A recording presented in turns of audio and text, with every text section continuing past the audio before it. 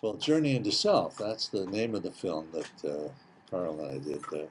We had done this program on television, but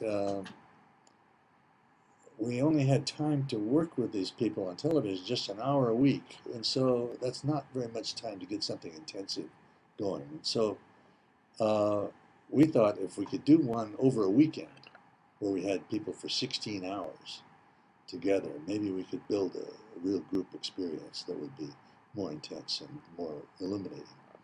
And so we organized, Bill McGaw, who was our communication director and was a television producer too, um, was instrumental in getting that program organized. He produced and directed it.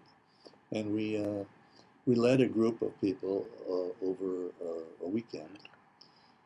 And it did provide some very good moments. One of them, in connection with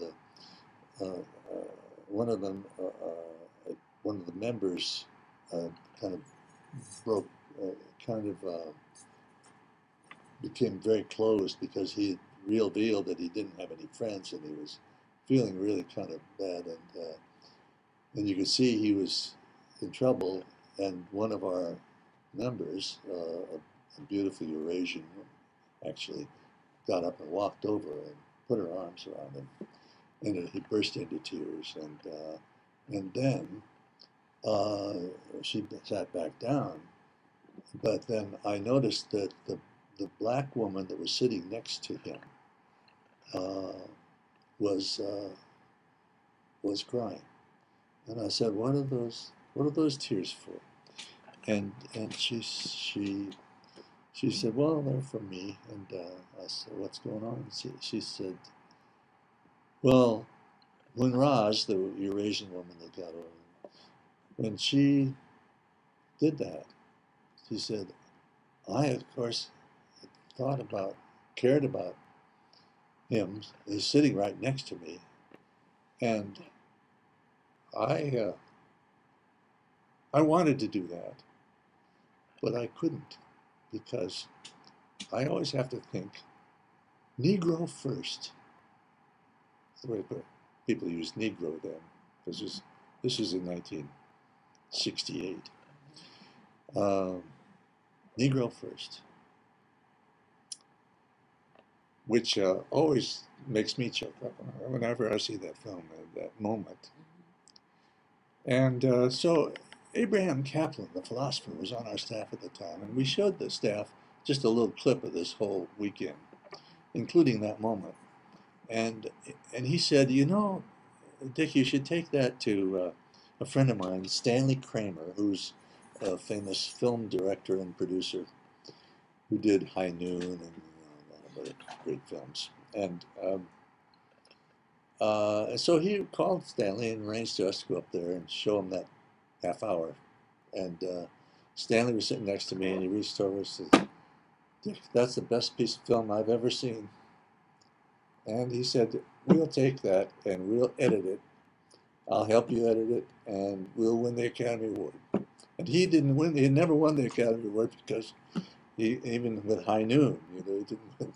He said he thought, when he told me about High Noon, he said, "I thought I was going to win it, and I was actually halfway down the aisle when they called out the name, but they called out Cecil B. DeMille instead of my name." So anyway, so we did work with him, and Bill McGaw edited it, and it did win the Academy Award. Curiously, it didn't win that night. It wasn't when they opened the envelope. It was for a film that was done by Columbia Studios. But you see, in those days, you didn't have to see the film in order to vote on it. So if it was a big studio film, the studio would always win. And so it turned out that that one was entered fraudulently.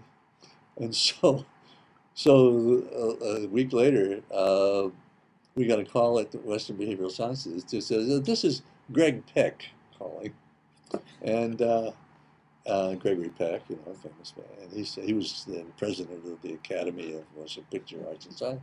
He says, "I've got an embarrassing situation here." And so he said, The fact is that wasn't legal entry into this year, and so the fact of the matter is yours was the winner for this year.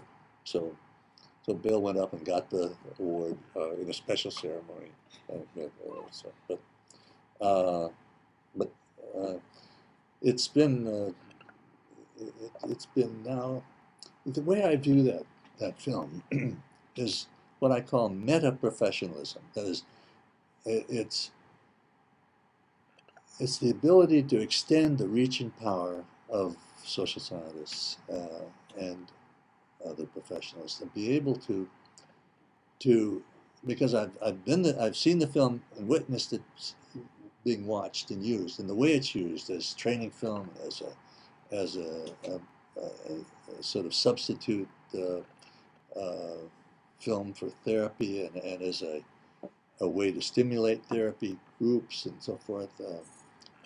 It has, without our being present, it has given therapeutic moments to literally hundreds of thousands, maybe millions of people that we never could have touched before. And so that's what I call meta-professionalism. It's the ability to use volunteers, to be able to use the mass media, to be able to use new social technologies, to be able to work with paraprofessionals and to work with groups, and on and on and on. That's the way you extend your powers, and we don't do enough of that, as far as I can see.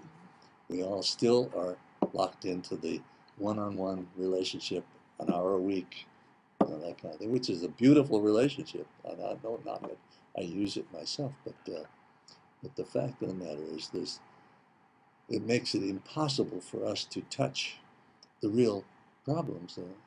A quarter of the world's population has psychological difficulties, and we're even better at dealing with the people who don't have psychological difficulties. And when you think about that, it's a pity that we're totally unable to address that issue, just as architecture is unable to address it, and just as education is unable, and on and on and on. We don't figure out how to do what we do in a meta-professional way that really addresses what should be, if it isn't, it should be our calling, our interest. And so I'm always looking for the meta-professional answer to some issue, and there are many. We've done it before. We lowered the rate of violence and robberies in 7-Eleven convenience stores by 40% by using robbers as our research assistants. And we found out how to case one of those joints, and then we designed it so that it would, so we designed the stores so that, and there's tens of thousands of those stores. Well, there's of course all kinds of those stores now. And they all now do what we suggested, and they've lowered their robberies by 40%.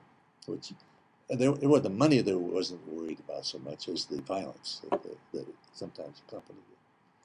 So that's what you can do with meta-professionalism, and I think about that. And that would be something I'd like to do.